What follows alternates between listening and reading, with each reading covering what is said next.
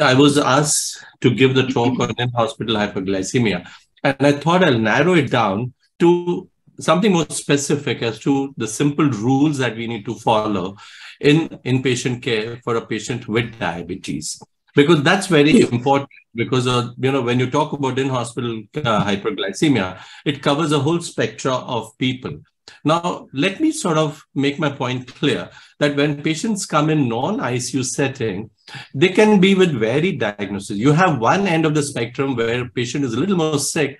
So here's a patient where, the diagnosis was heart failure with reduced ejection fraction. She was a 65-year-old female with diabetes, admitted shortness of breath, X-ray showed fluid overload, ejection fraction was 40%. And treatment till date, prior to admission, the patient was on sitagliptin 100 milligram per day. And labs were, of course, blood glucose 167, A1C of 6.8, and eGFR of 52 per minute. So clearly, you can see that this was a fairly well-controlled patient. On the other hand, you have another patient with diabetic foot ulcer, presence of cellulitis. This is a 38-year-old male with diabetes, admitted diabetic foot ulcer and cellulitis of the right foot. Patient's prior admission treatment was on metformin 1 gram twice a day and glargine 24 units at bedtime. Here, the patient's labs were blood glucose of 311, A1C of 10.2, and a normal eGFR of 68. So clearly, you can see one is a controlled patient, the other one's an uncontrolled patient, both coming with different diagnoses. And obviously, our approach to treatment for both is going to be a little different. But the bottom line is both of them are going to require insulin therapy at the time of hospitalization. So given this, my first premise is that never miss the diagnosis of diabetes at the time of... Okay. So this is a paper by Dr. Umke Raj, and what they looked at was all patients randomly who came to the hospital. There were about in the paper 2,000 odd patients where they diagnosed hyperglycemia as a fasting blood glucose of more than or equal to 126 and a random glucose of more than or equal to 200. Mind you that these were not established patients with diabetes. And what they did find out in this random, analysis of patients who came to the hospital, that 62% of the people had normal glycemia, 26% had prior diagnosis of diabetes, but 12% found out that they have diabetes for the first time during the hospitalization. Now, since the A1C was not done in these patients, we did not know that were they misdiagnosis or hyperglycemia we developed during the hospitalization period. But what is important to understand is if you miss the diagnosis of diabetes during hospitalization, the re-hospitalization rates are almost 4 times as much. So never ever sort of miss the diagnosis of diabetes during hospitalization, because invariably these patients are going to come back to you with another problem and they will probably require recurrent hospitalizations. Also, in the same paper, that if you look at the in-hospital mortality rate in patients with normal glycemia, it's 1.7%, but patients who had a history of diabetes, it was 3%. But if you look at patients who were newly diagnosed hyperglycemia, the rates of mortality were almost again about 5 times as much. Now, this is understandable because patients who develop new onset hyperglycemia during hospitalization always reflects a very sick patient. And these patients tend to develop a stress hyperglycemia.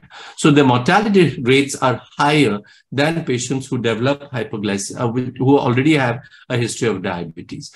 So remember that any patient who are normal glycemic becomes hyperglycemic at hospitalization.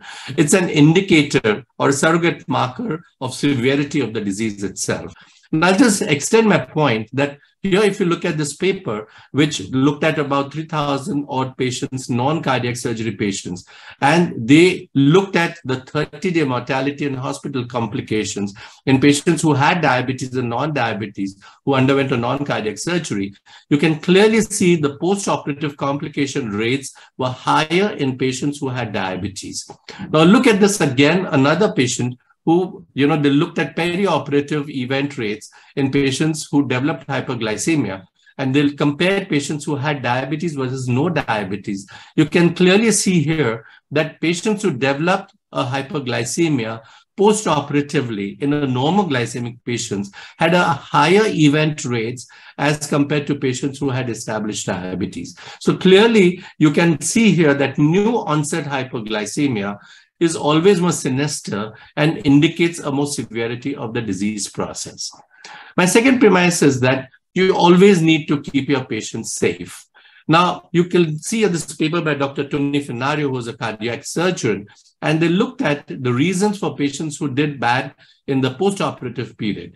And you can see here that post-operative mortality, as well as incidences of deep sternal wound infections, were higher as the blood glucose in the post-operative state was, it went upwards.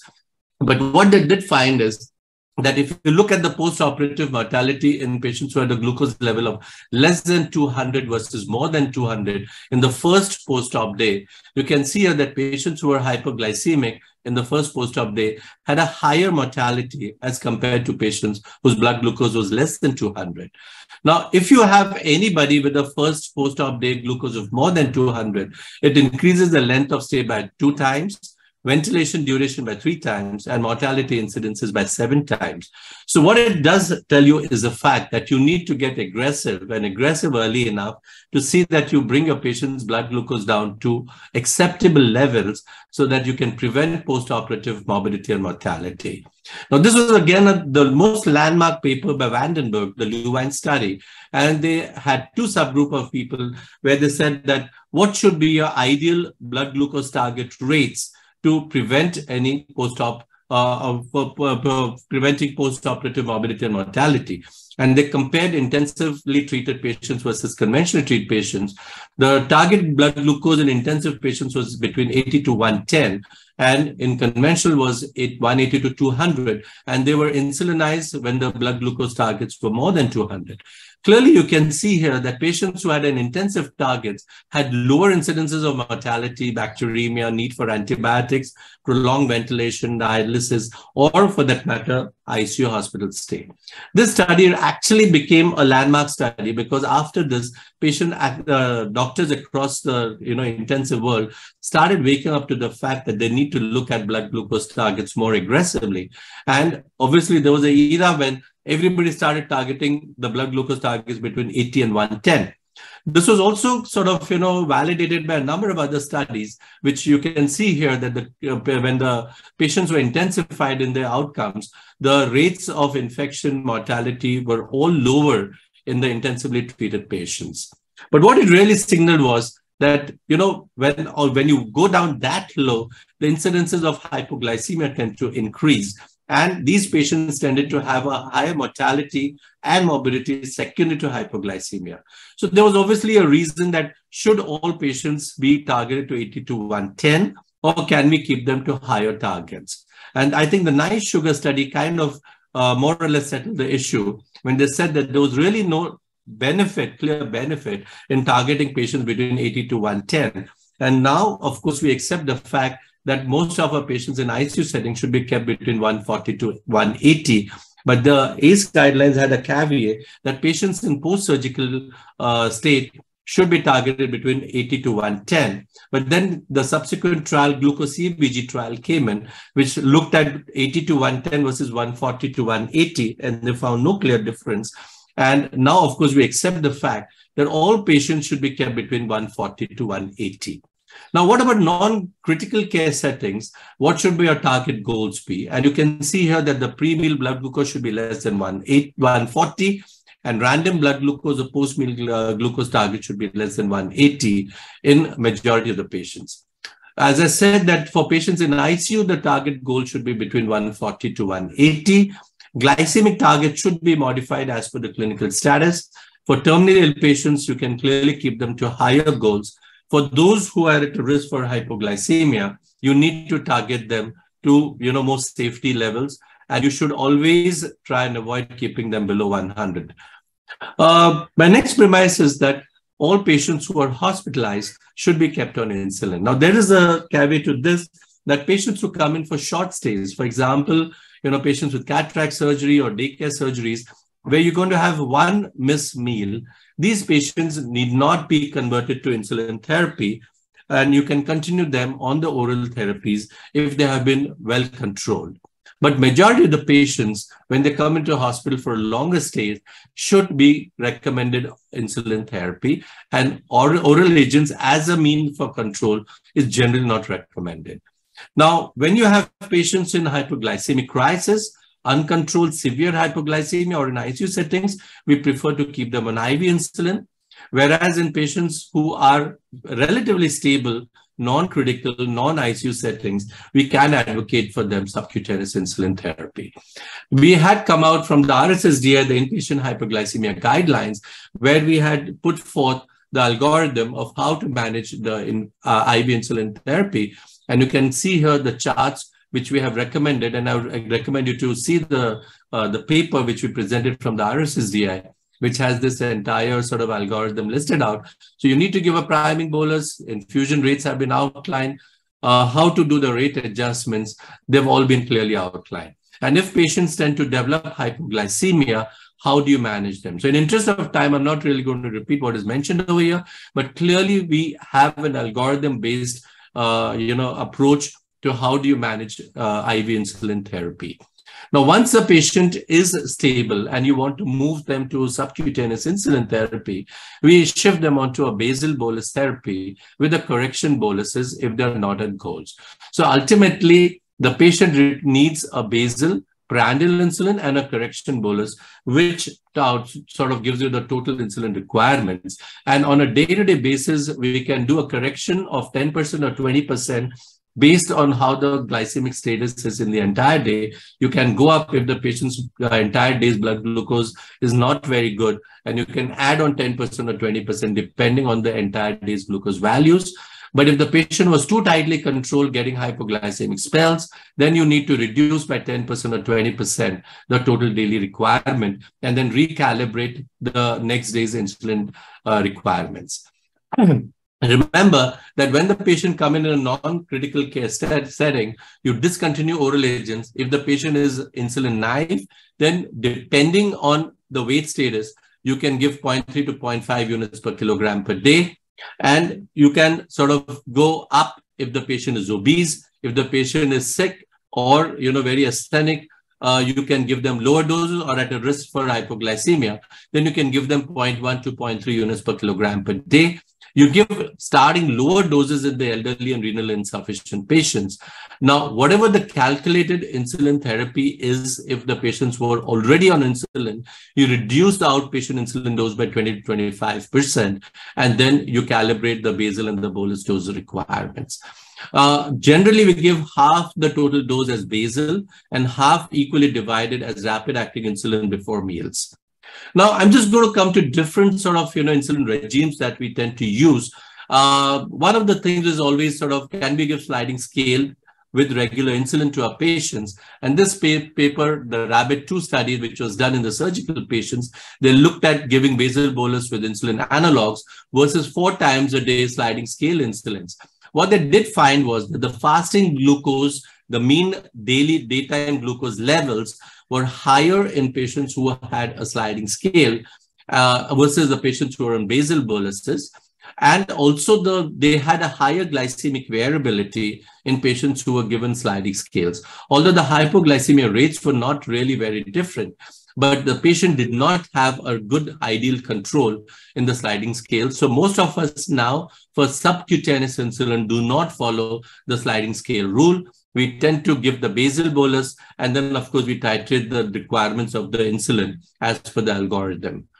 You also see here that patients who are on sliding scale had a higher sort of, morbidity and mortalities in terms of composite outcomes, mortality rates, wound infections, pneumonias, and acute renal failures. So by and large, patients who are on basal bolus therapy do much better than patients who are given a sliding scale. Now, what about, do all patients require insulin analogs?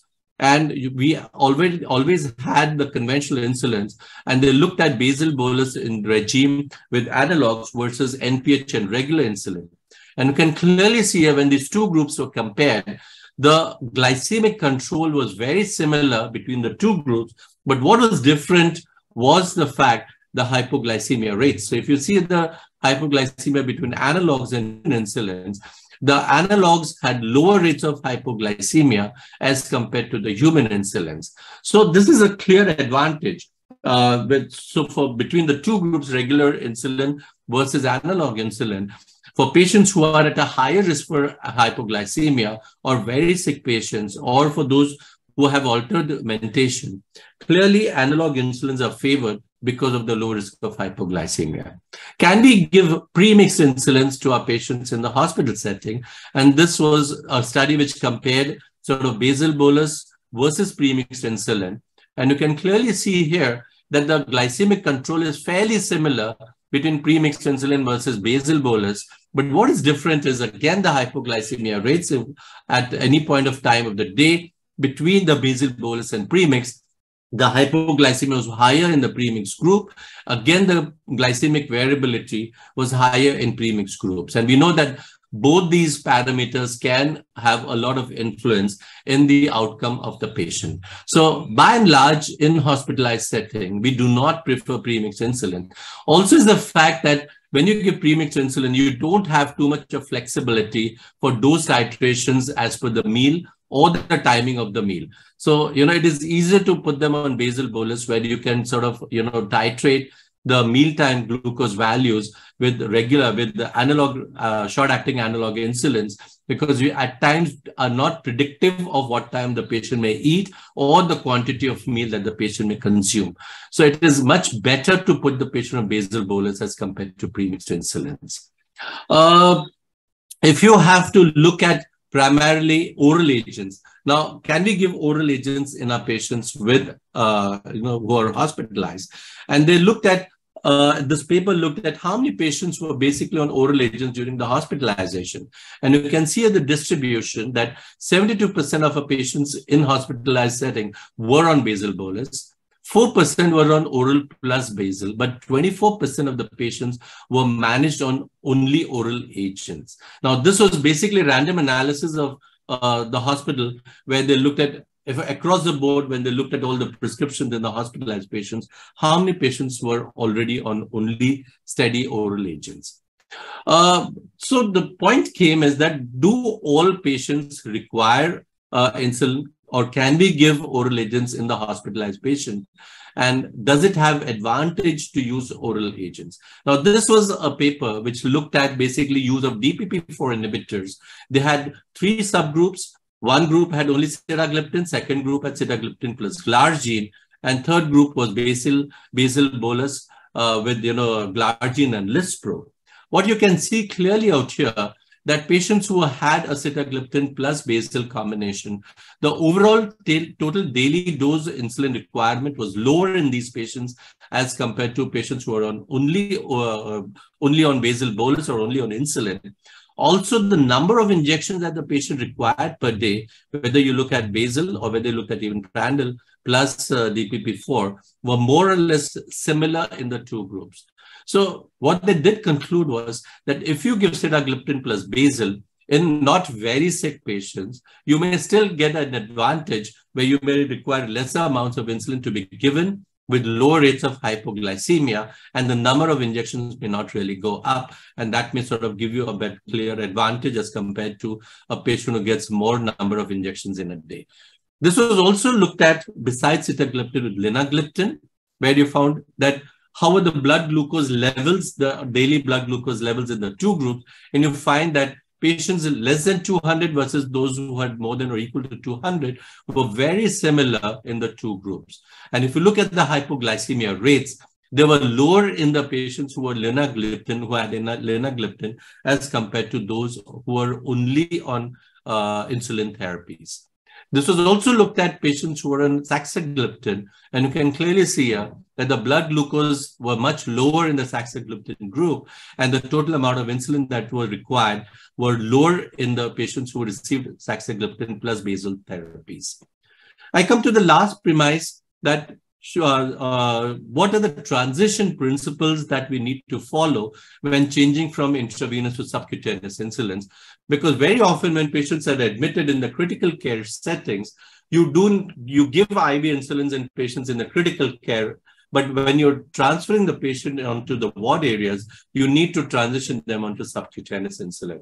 And there are certain clear rules that you need to follow for the transition process. Continue IV insulin until the patient is able to tolerate solid food intake. Continue IV insulin at least 2 hours after the first subcutaneous insulin injection is given. And this is the most common mistake that has happened when you give the order to transfer the patient. Most often than not, in the ICUs, what happens is the patient, the IV insulin is stopped, and then the subcutaneous insulin is given. So there's almost about 1 hour to 1.5 hours time before the subcutaneous insulin effect kicks in. And you find that there is a time when the patient suddenly tends to become hyperglycemic. So you need to give the subcutaneous insulin first and then shut off the IV insulin. Don't use only basal insulin when the A1C is greater than 8.5 on 2 or more oral agents. Don't switch to oral agents from IV. And effective insulin therapy must provide both basal and nutritional coverage. Is there an advantage when you give IV insulin between, insulin analogs versus regular insulin? And this was a decade trial which looked at that, they compared IV insulin analogs versus human insulin. And you'll have to conclude fast, please. Yeah, next 1 minute only. So you find that there is no difference in the resolution rates when you give analogs versus regular insulin, and clearly there is no benefit, but when they're transitioned to subcutaneous, then there is an advantage of lower hypoglycemic rates.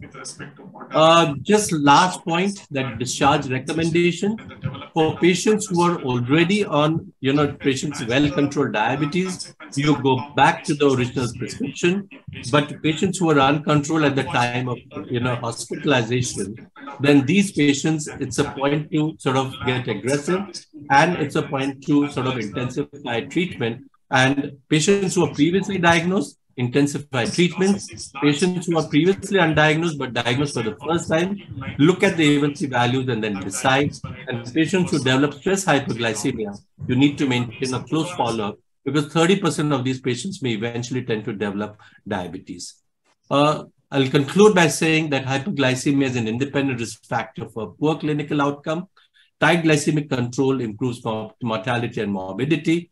We do not know what the optimum glycemic goals should be. Hospitalization opportunity to assess glycemic control and intensify outpatient therapy. The barriers to good control is the gap between what we know and what we do. I'm privileged to know Dr. Umpiras, who's probably done the largest amount of work in the hospital environment, and this is a tribute to his. Thank you very much.